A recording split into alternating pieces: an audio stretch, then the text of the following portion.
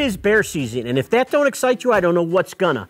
But what we're gonna do right now is we're gonna share with you some of the things through all the years, and it's about, well, probably about 45 years or so of doing this, is we have all kinds of tips on what to bring on your next hunt, whether it's spotting and stalking or stand hunting. You know, like we said, two styles of hunting. Whether you're backpacking or you're using a vehicle to spot and stalk the bears, and then you take your pack and you go off from there. Here it is, having a good frame pack, a lightweight pack, having it so you can get the meat and the hide and everything, hopefully, in the minimal amount of trips that you possibly can. But now, if you're gonna go stand hunting or ground blind hunting, I like a pack that stays in form. And here's why. I can hang it up in a tree, I could put it on the ground, I got little shelves, I got everything, but it's easy to reach for my gear in here. So either type of hunt that you're going on, please test the packs. You know, because a lot of times when a pack like a regular backpack doesn't have rigidity, you mess around too much looking for your gear. When it's like this, it's made for us hunters. You know, if you're going to a bait situation, most of the time there's going to be water nearby. Make sure you pack a good set of rubber boots. You know, we always like our neoprene on top, the rubber on the bottom. The thing people forget about with rubber boots is a boot dryer. If it's warm out, you're walking a lot, you're covering ground, you sweat, you come back, those boots are always wet. Pack a small, portable boot dryer. You can ask the outfitter if you're hunting with an outfitter, ask them if they have them. If not, I wouldn't even assume they do. Just pack them. Now, mountain hunting for the bears, one of the things is have a good set of mountain boots. Make sure they're worn in. Please don't run to Cabela's or Bass Pro and pick up your pair as you're leaving for the airport. You will regret it for the rest of your life because those blisters will let you know.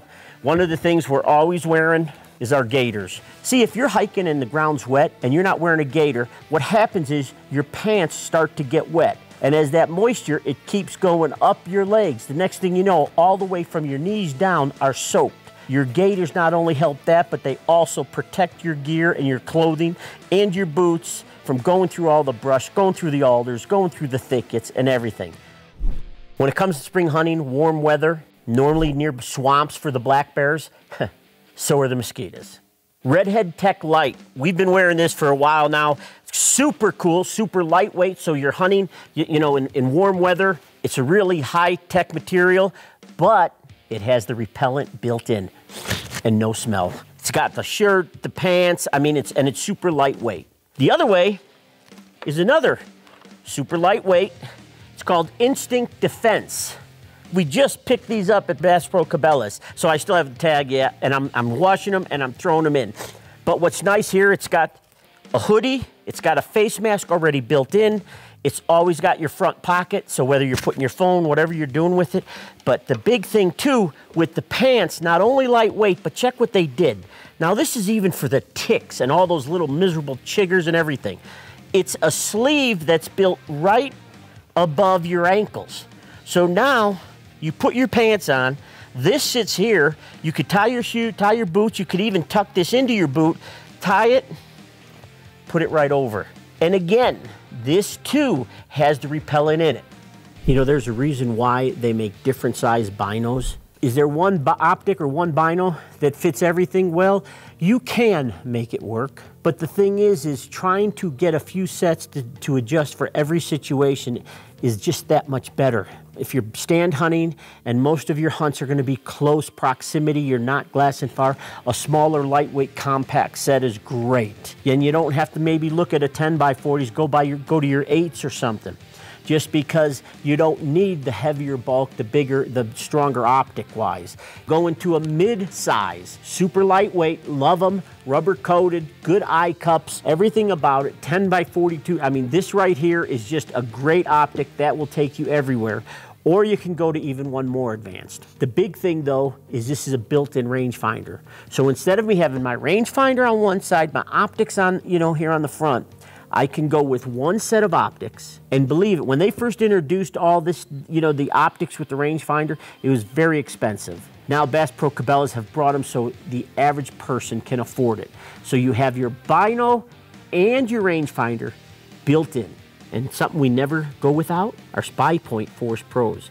Now, why are we taking the Force Pros? Well, one, as you know, sometimes, you know, in some areas, the cellular cameras, you can't be using them during the actual hunt. So don't even take a chance. When you're taking a camera, bring some extra cards, make sure you bring some extra batteries, bring straps, and tree mounts, and you're ready to go. You know, a quick rundown on what we bring on our bear camps.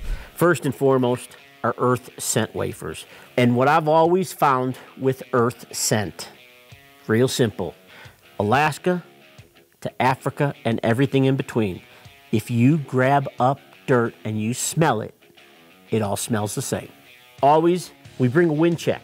This way we always know which way the wind's going, and sometimes, you know, if all of a sudden, if you're at a baited site and that wind starts swirling, we grab our bear spray, and this is the anise spray, and I'm telling you, you spray this and it smells so wonderful. But the good thing here, it puts those scent molecules up in the air instead of just like a liquid spray or something like that. This is aerosol, so it goes up and you could watch it, and it just goes back. So if the wind starts to turn against you and you're in the stand, put that out there and you'll watch that. And the next thing you know, you realize that it just helps. It just may give you that opportunity. As that bear coming in and he smells something and all of a sudden he smells that, he can't resist that. Besides our scent away spray, we always, in all of our packs, we got our field wipes.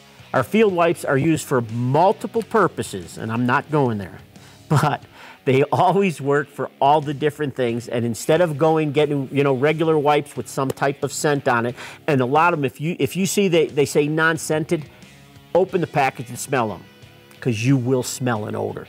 And during our hunts, we don't want any of that type of odors out there.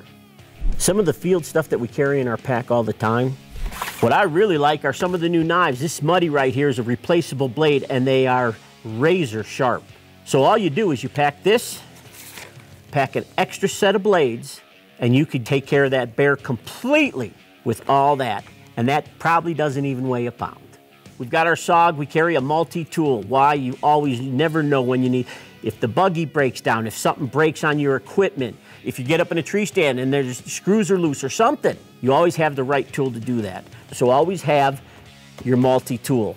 Something that people don't think about a lot, and that is, if you're up in the mountains or you're way back in the swamp, you're gonna take your photos and then you're gonna, you know, quarter up the animal.